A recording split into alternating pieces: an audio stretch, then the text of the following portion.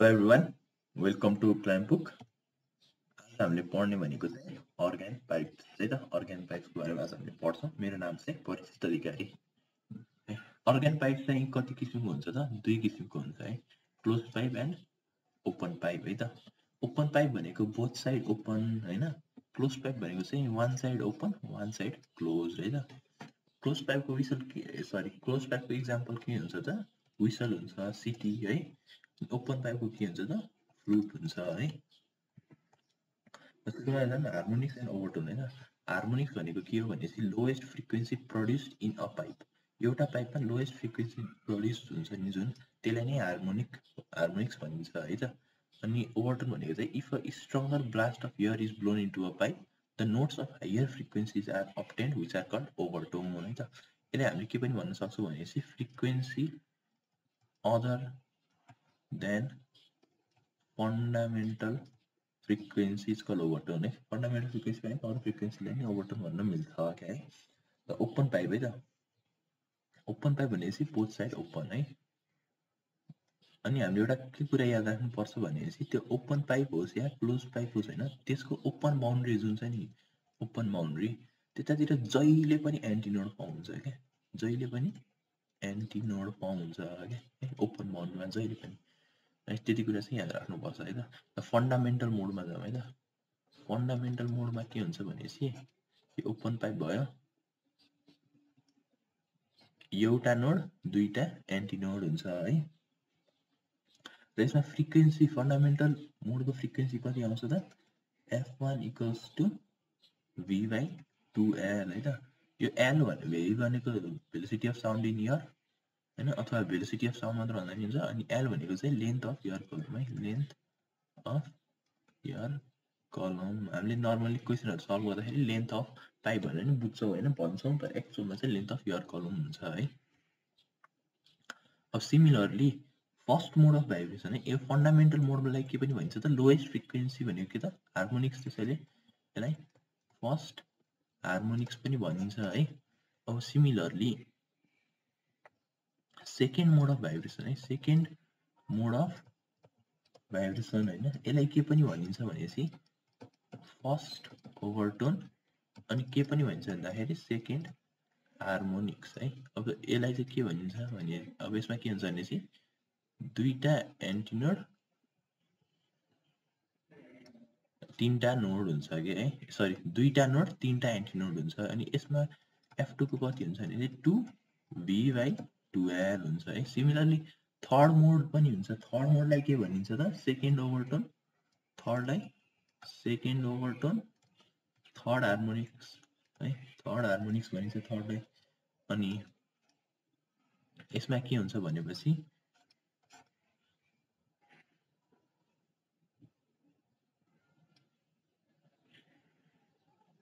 अब यहाँ 1 2 3 तीनटा नोड चारवटा एन्टिनोड भयो है। अनि यसमा F3 कसो के हुन्छ त? 3V बाई 2L है त। अब हामीहरू के कन्क्लुजन निकाल्न सक्छौँ ओपन पाइपमा भनेपछि नम्बर अफ नोड कति हुने भयो? Number of node equals to number of एन्टिनोड plus 1 है। अनि पिथ है, पिथ हार्मोनिक्स एफ फ्रिक्वेन्सी कति हुन्छ त? Fp equals to PV by 2L हैन, किनकि फर्स्टमा V बाई 2L, सेकेन्डमा 2V by 2L, थर्डमा 3 by 3L हुन्छ भनेपछि पिथमा PV बाई 2L भयो हैन। P कति हुन्छ त? 1 2 3 4 हैन। यो हार्मोनिक्स कति छ? हार्मोनिक्स 1 बाई 1 2 बाई 2 त्यस्तो हुन्छ हैन। अनि पछि nth ओभरटोन भनेको कति त? n प्लस 1 हार्मोनिक्स है, n प्लस 1 हार्मोनिक्स। किनकि अब second overtone sorry first overtone भनेको के छ? Second harmonics. थर्ड ओभरटोन भनेको के हुन्छ? फोर्थ हार्मोनिक्स हुन्छ है। सिमिलरली त्यसैगरी nth ओभरटोन भनेको n प्लस 1 हार्मोनिक्स है त। यसमा के पनि हुन्छ त? Both odd and even harmonics are present है ल आउँछौँ क्लोज पाइप है त क्लोज पाइप पनि के हुन्छ त क्लोज पाइप अब यस्तो भयो रे हैन भनेपछि ओपन इनमा के बन्छ त एन्टिनोड बन्छ जहिले पनि भनेको थिएँ है त्यसैले जहिले पनि ओपन इनमा एन्टिनोड बन्छ है अनि पछि क्लोज पाइपको क्लोज्ड इनमा जहिले पनि के बन्छ त नोड बन्छ है त ल अब जाउँ फन्डामेन्टल मोडमा है फन्डामेन्टल मोडमा के हुन्छ एउटा नोड एउटा एन्टिनोड है एउटा एन्टिनोड एउटा नोड भइहाल्यो यसको फन्डामेन्टल मोडको फ्रिक्वेन्सी f1 कति हुन्छ v by 4l हैन अनि vl भनेको चाहिँ त्यही अघि माथि भनेको जस्तै हो velocity of sound length of air कलम है similarly second mode of vibration यो त फर्स्ट मोड अथवा फर्स्ट हार्मोनिक्स भइहाल्यो है सेकेन्ड मोड अफ भाइब्रेसनमा के हुन्छ भनेपछि दुईटा एन्टिनोड दुईटा नोड हुन्छ है भनेपछि f2 equals to 3v by 4l आउँछ के यसमा 3v by 4l हुन्छ है यसको चाहिँ अनि यो चाहिँ के हो त सेकेन्ड मोड भयो अनि यसमा चाहिँ सेकेन्ड मोड भनेर सेकेन्ड हार्मोनिक्स हुँदैन थर्ड हार्मोनिक्स हुन्छ है थर्ड हार्मोनिक्स भयो यो ओभरटोन चाहिँ सेकेन्ड ओभरटोन नै भयो है similarly third mode of vibration है थर्ड मोड अफ भाइब्रेसनमा तीनटा नोड तीनटा एन्टिनोड हुन्छ है थर्ड मोड अफ भाइब्रेसनमा यो के हो त थर्ड मोड अफ भाइब्रेसन अनि यसमा f3 कति आउने हो त 5v by 4l है यो चाहिँ थर्ड मोड अफ भाइब्रेसन अनि यो भनेको फिफ्थ हार्मोनिक्स है फिफ्थ हार्मोनिक्स यो भनेको थर्ड ओभरटोन हार्मोनिक्स चाहिँ कसरी है अब ओपन पाइपमा हेरौँ है अब जस्तै उयो v/2l भइहाल्यो हैन अब यसको अगाडि जति छ नि यसमा 1 छ त्यसैले फर्स्ट हार्मोनिक्स यसमा 2 छ त्यसैले सेकेन्ड हार्मोनिक्स 3 छ थर्ड हार्मोनिक्स भयो हैन ओभरटर्न त second mode of भाइब्रेसनबाट first ओभरटर्न second ओभरटर्न हुँदै जान्छ है सबै ठाउँमा अनि अब क्लोज पाइपको मामलामा चाहिँ अब v/4l त भइहाल्यो हैन त्यसको अगाडि 1 छ फर्स्ट हार्मोनिक्स अनि 3 छ थर्ड हार्मोनिक्स 5 छ फिफ्थ हार्मोनिक्स हैन अनि सेकेन्ड मोडबाट फेरि फर्स्ट ओभरटर्न हुँदै गइहाल्छ हैन यो यहाँनिर मिस्टेक भएछ यो second mode of vibration third harmonics र फर्स्ट ओभरटोन हो हैन अनि यो फिफ्थ हार्मोनिक्स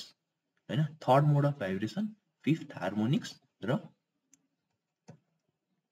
सेकेन्ड ओभरटोन है यहाँनिर हल्का मिस्टेक भएछ यो सेकेन्ड मोडबाट ओभरटोन चाहिँ दुईटै पाइपमा फर्स्ट सेकेन्ड थर्ड फोर्थ हुँदै जान्छ क्या सेकेन्ड मोडबाट है त यो चाहिँ याद राख्नु पर्यो भनेपछि यसमा f1 is to f2 is to f3 is to dot dot dot कति आउने भयो त 1 is to 3 is to 5 is to dot dot आउने भयो हैन अनि ओपनमा मैले भन्न छुटेछ है ओपनमा चाहिँ कति हुन्छ त f1 is to f2 is to f3 is to dot कति आउँछ 1 is to 2 is to 3 is to 4 is to dot dot हुन्छ अनि क्लोजमा चाहिँ 1:3:5 हुन्छ है अब यहाँबाट के कन्क्लुजन आउँछ भनेपछि close पाइपमा number of node is equals to number of एन्टिनोड यो कन्क्लुजन आयो है अनि पिथ हार्मोनिक्स एफ फ्रिक्वेन्सी कति भयो यसको fp इक्वल्स टु pv/2l नै भयो p चाहिँ कति भयो त 1 3 5 7 डट डट 2n - 1 भयो किन है अब हेर फर्स्ट हार्मोनिक्स भनेको f1 अनि के रे v/4 यो p v/4l है ओपनमा बाइ 2l हुन्छ क्लोजमा बाइ 4l हुन्छ है अनि यो कति हो v/4l हैन सेकेन्ड हार्मोनिक्स त हुँदैन यसमा क्लोज पाइपमा सेकेन्ड हार्मोनिक्स हुँदैन त्यसैले थर्ड हार्मोनिक्स हैन थर्ड हार्मोनिक्स भनेको 3v/4l यस फोर्थ हुँदैन फिफ्थ हार्मोनिक्स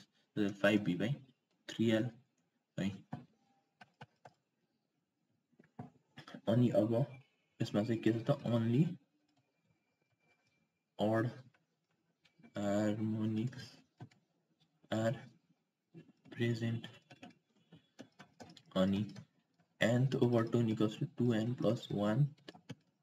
harmonics अब के छ त first overtone equals to third harmonics थियो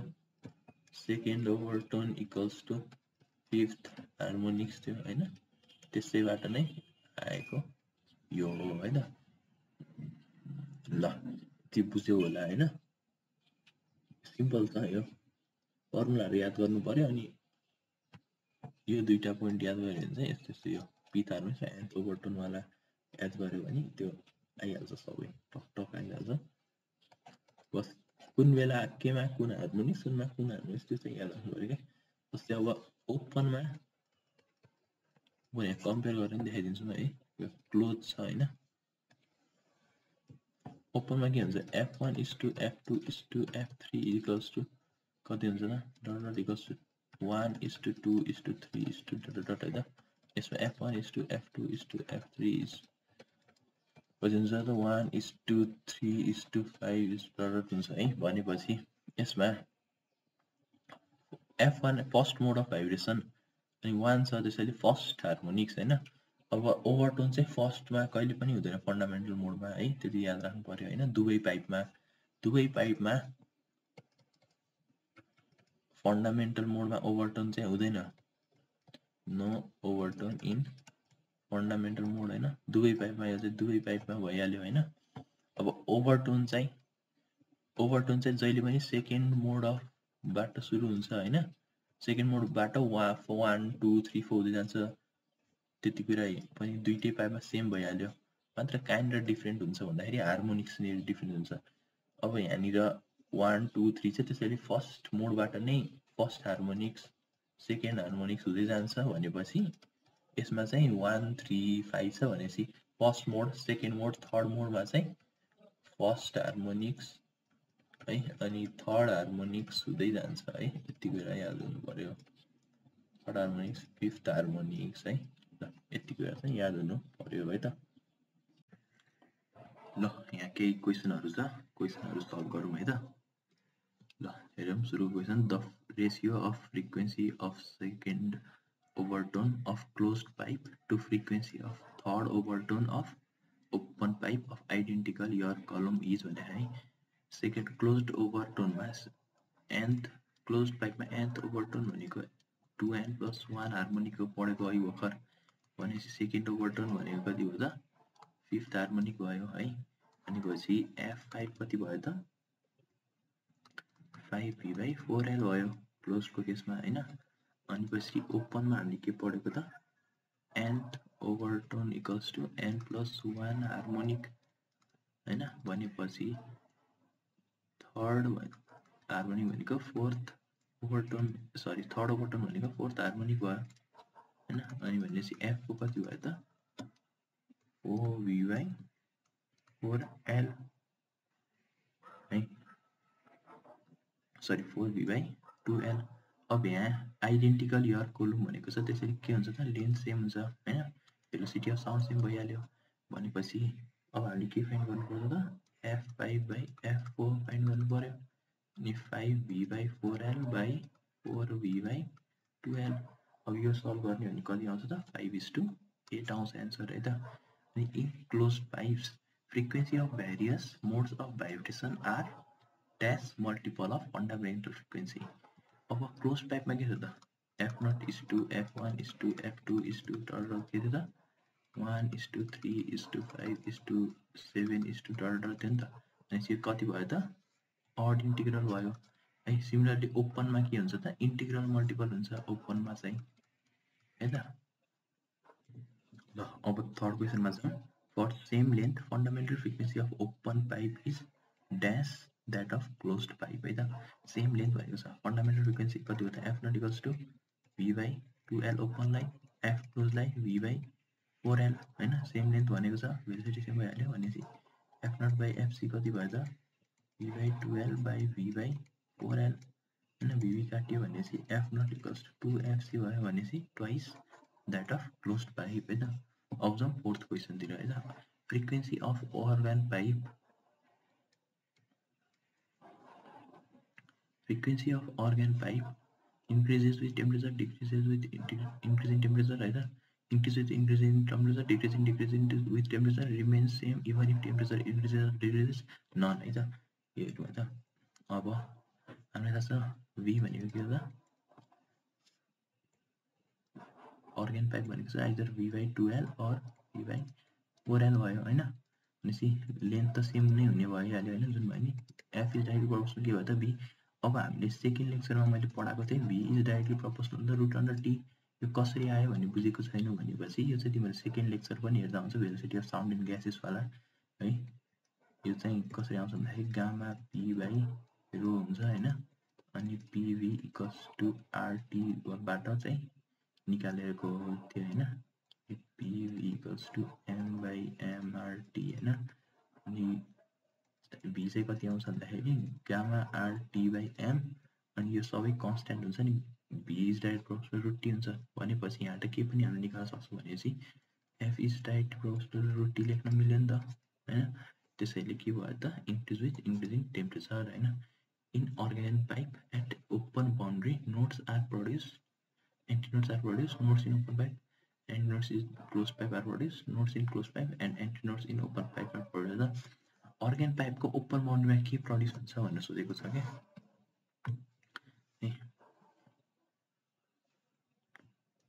मैले अघि भर्खर पढाएको थिएँ अर्ग्यान पाइप ओपन भएको भइदिए यसरी लसुमा क्लोज भएको भइदिए के हुन्छ त यस्तो हुन्छ है क्लोजकोमा है माथि हुन्छ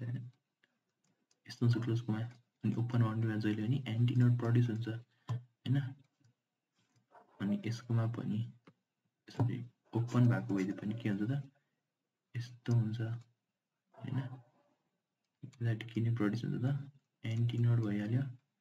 यो के भयो त नोड भइहाल्यो हैन भनेपछि इन अर्ग्यान पाइप दुवै पाइपमा चाहिँ के प्रड्युस हुन्छ त एन्टिनोड्स आर प्रड्युस भइहाल्यो अब 6 नम्बरको क्वेशन हेरौँ 6 नम्बरमा के छ भनेपछि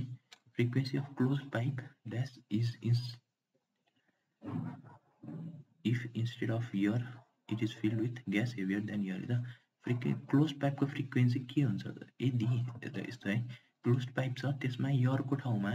त्यो भन्दा नि कुनै हेभियर ग्यास फिल गरियो भनेपछि त्यसको फ्रिक्वेन्सी के हुन्छ त घट्छ बढ्छ एउटै हुन्छ के हुन्छ त अब हामीलाई थाहा छ अघि यहाँबाट जस्तै गरी F is direct proportional to V अब मैले त्यही सेकेन्ड त्यो भेलोसिटी अफ साउन्ड ग्यासेस वाला लेक्चरमा पढाएको थिएँ F is inverse just 1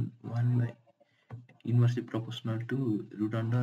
density भनेर पढाएको थिएँ भनेपछि F is inverse proportional to root under density हामीले यहाँबाट लेख्न मिल्यो अनि ग्यास हेभियर भनेपछि हायर डेन्सिटी भनेपछि यदि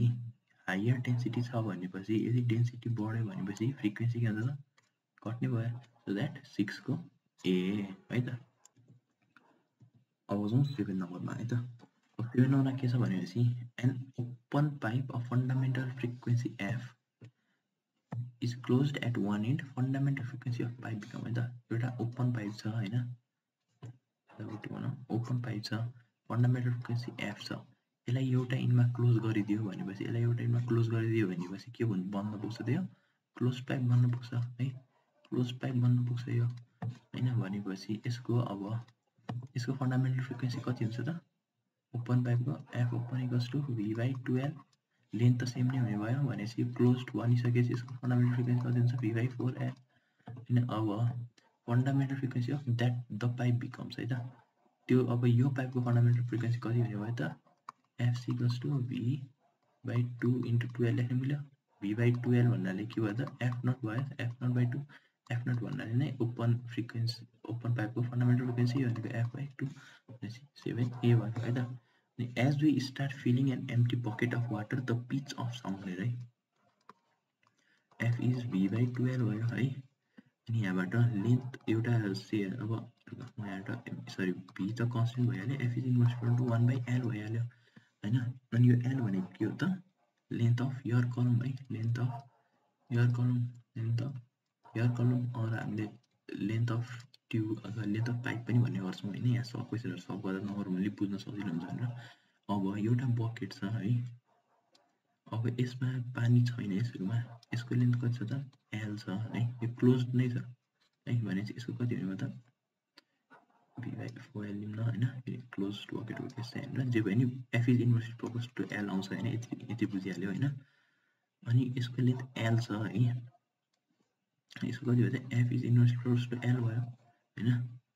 अब यसमा पानी भर्यो रे यति पानी भर्यो रे हैन यति पानी भर्यो रे भनेपछि यो त हामी लेन्थ कति लिनुपर्छ त लेन्थ अफ एयर कोलम भन्नाले यति हैन यो चाहिँ l ड्याश गरे भनेपछि l dash is smaller then l हैन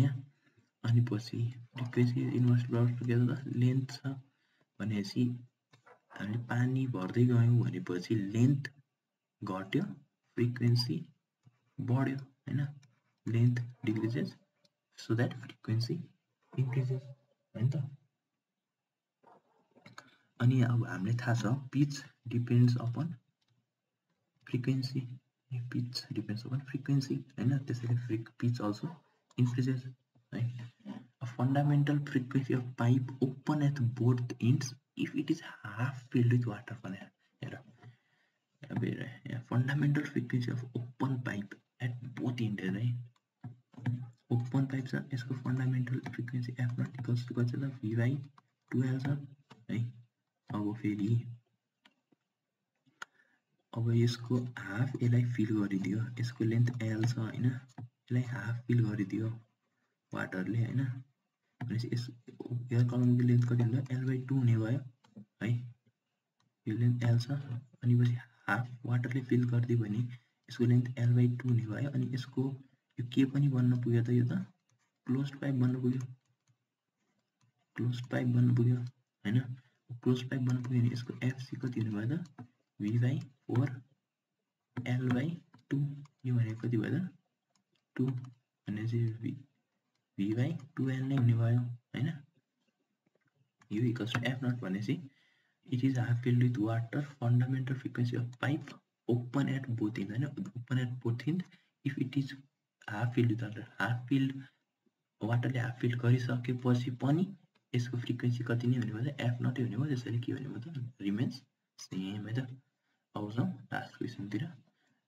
क्वेशन नम्बर 10 है त के भनेको छ भने if the frequency of fundamental note यो भन्नाले fundamental frequency of closed pipe and that of open pipe are same त्यसै f not equals to fc है फन्डामेन्टल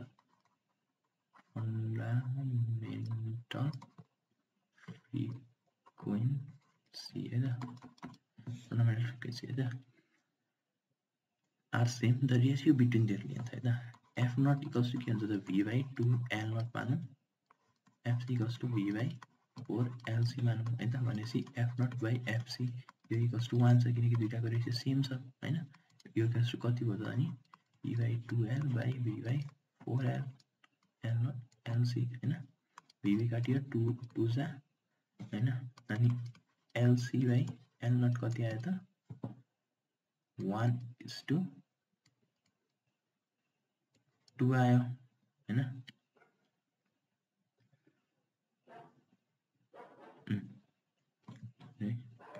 v/2l नट बाइ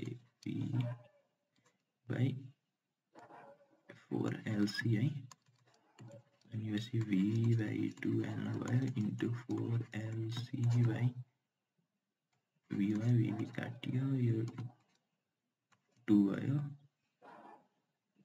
हैन अनि पछि